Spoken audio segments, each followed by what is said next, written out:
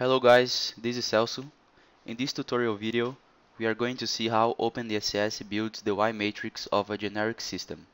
In my opinion, this is one of the most important videos of this tutorial, since the method described here contains one of the core features of OpenDSS modeling technique.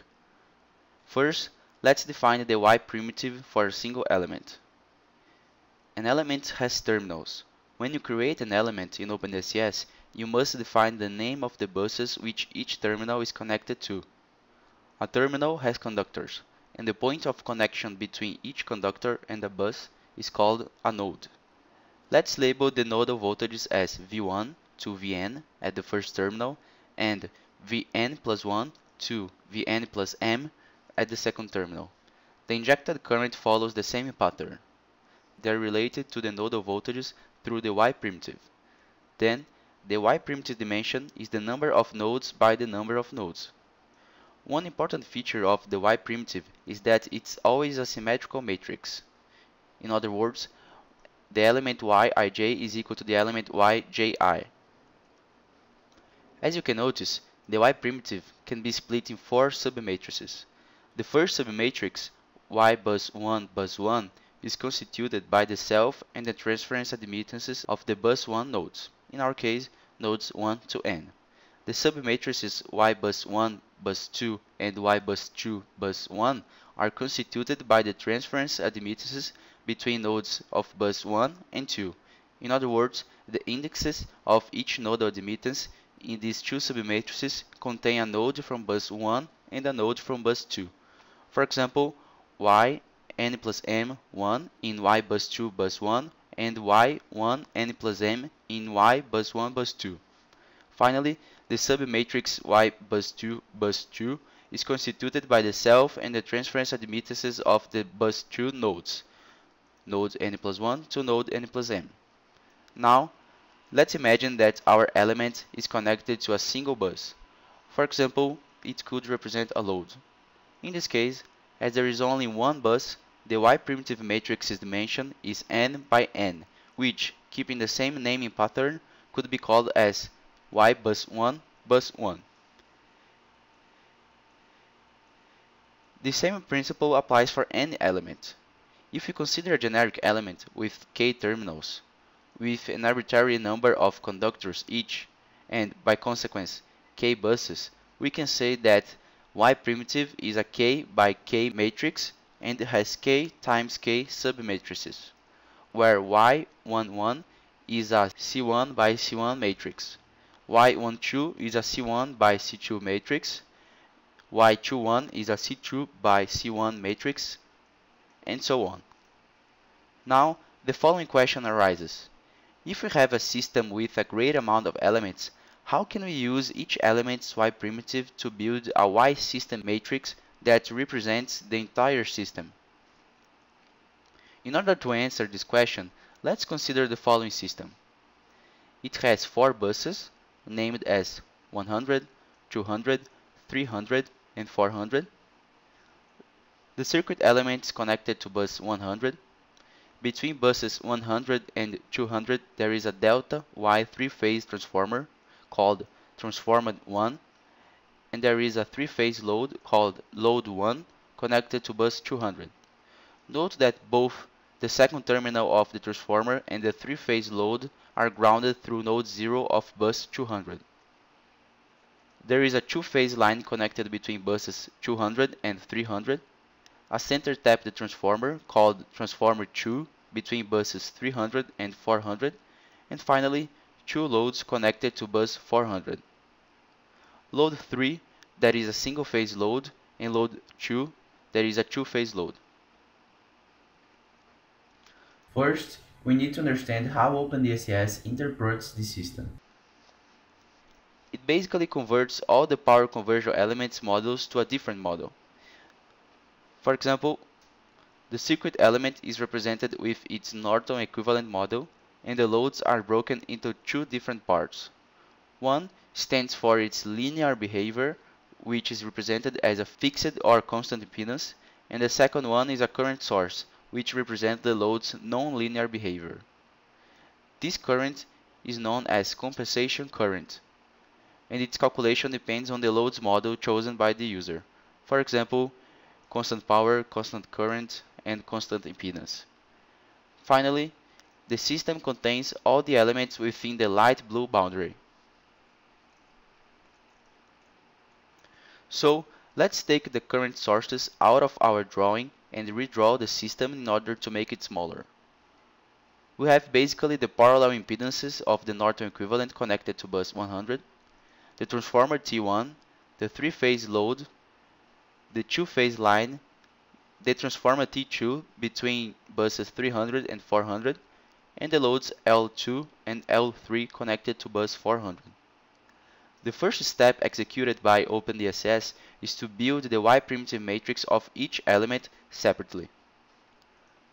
Looking to the circuit element, we can verify that it has two terminals with 3 nodes each. Then, its Yprimitive matrix is a 6 by 6 matrix that can be written in the following format, with 4 3 by 3 submatrices. Note that the node 0 is the system's reference. This fact will be explored later on this tutorial. Now, let's go to OpenDSS and create a circuit element to verify what I've just said.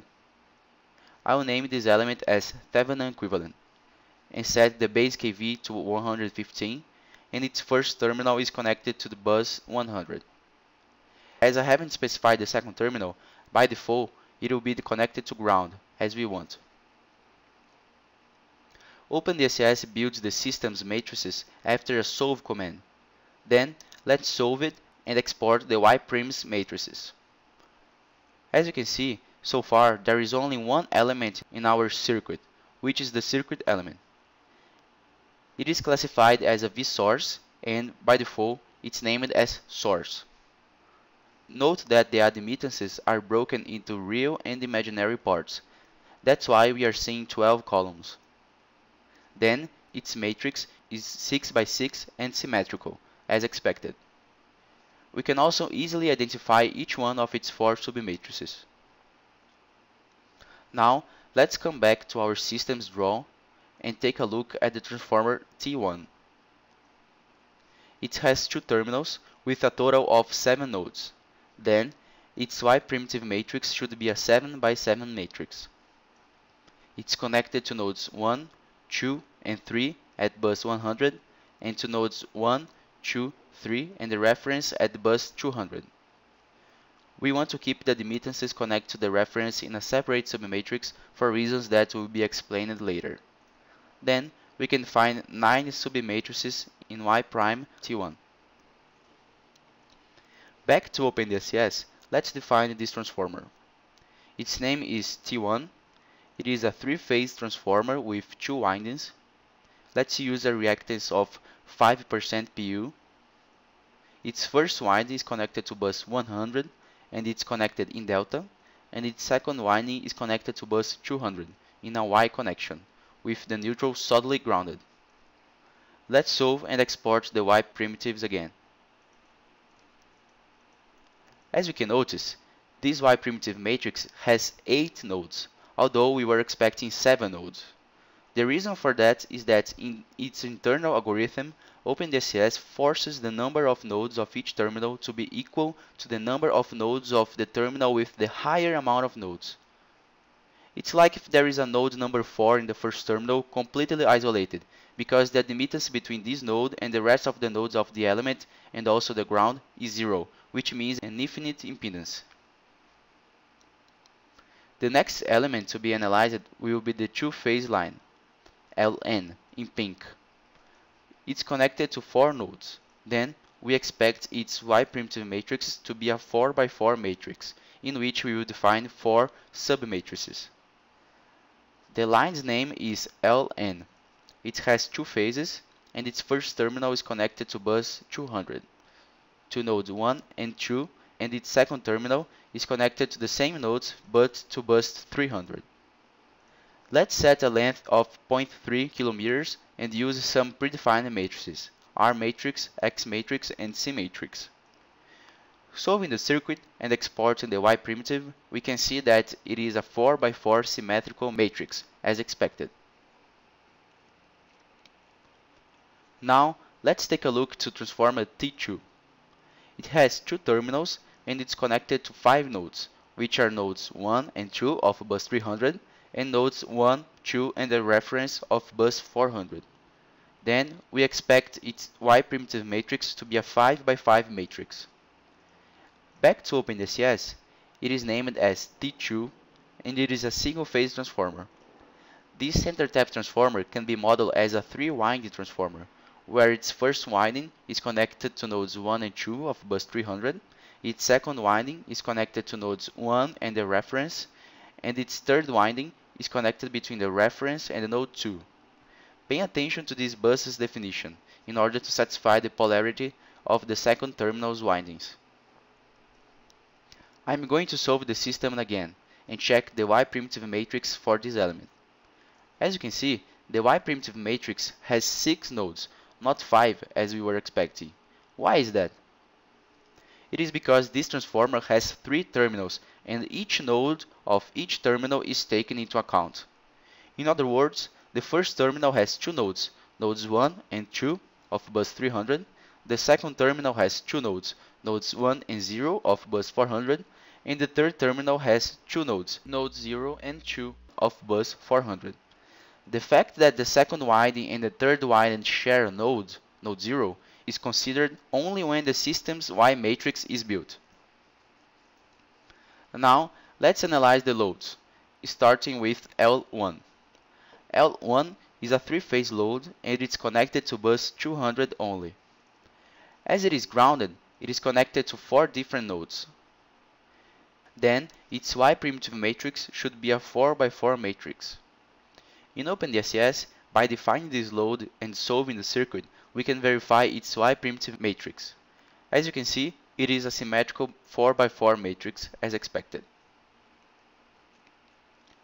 Finally, the loads L2 and L3 are both connected to bus 400, with L2 being connected to nodes 1 and 2 and L3 connected to nodes 1 and the reference.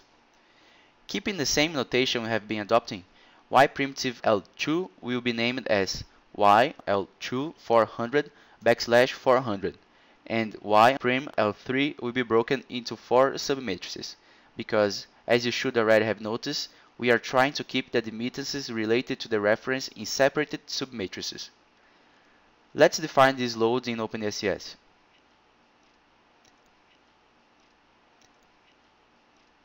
As you can see, the Yprimitive matrix of the 2 loads are 2 by 2, as expected. Now that we have defined all the elements, let's open the Y matrix of the system.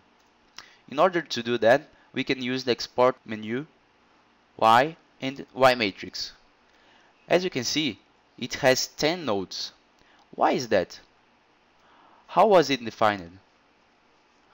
According to the Yprimitive matrix's format that we have derived for each element, we could expect a Y matrix with the following format. That includes all the nodes of the Yprimitive matrix of the element circuit, the transformer T1, the line Ln, the transformer T2, the load L1, the load L2, and the load L3.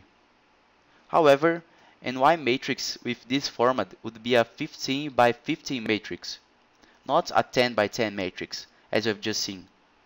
The reason being is because in a Y matrix, we do not consider the reference node. In fact, all of those nodes are actually the same, and they are just not included in the Y matrix. That's why we kept the elements connected to node 0 of each bus in a separate submatrix of each Yprimitive matrix. Then, neglecting the reference node, we end up with a 10 by 10 matrix. Now, the rule is pretty simple. Each submatrix of each Yprimitive matrix is added to the Y matrix in the corresponding area. For example, for the element circuit, the first submatrix related to bus 100, nodes 1, 2, and 3 is added to the same place where the same node's reference is located. The same applies for all the other elements. The transformer T1, the line Ln,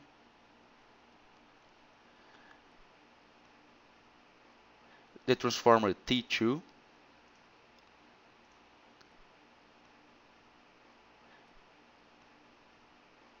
the load L1,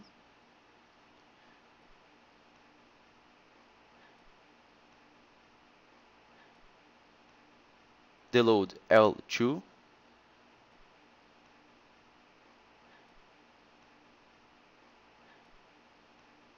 and finally the load L3.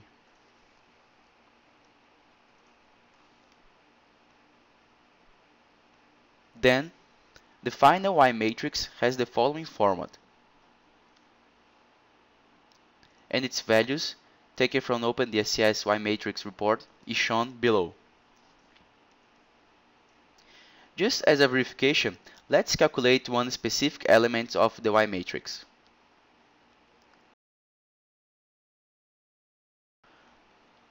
I will take a random element here. For example, the element connected to nodes 300.1 and 300.2. As you can see from the system's drawing, there are only two elements connected to bus 300, which are the line Ln and the transformer T2. Then, we can take the contribution of each of these elements to Y matrix from their Yprimitive matrix. In the Yprimitive matrix of the line Ln, we are looking for the element connected between nodes 300.1 and 300.2. This admittance is minus 0.734 plus j 0.304583. We are also looking for the same admittance in the transformer T2 Yprimitive matrix. That is minus 0.08795 plus j 0.916113. Finally, by adding these two elements, we get minus 0.82195 plus j 1.22069. That is exactly the same value found in row 300.1 and column 300.2 spot in the system's Y matrix.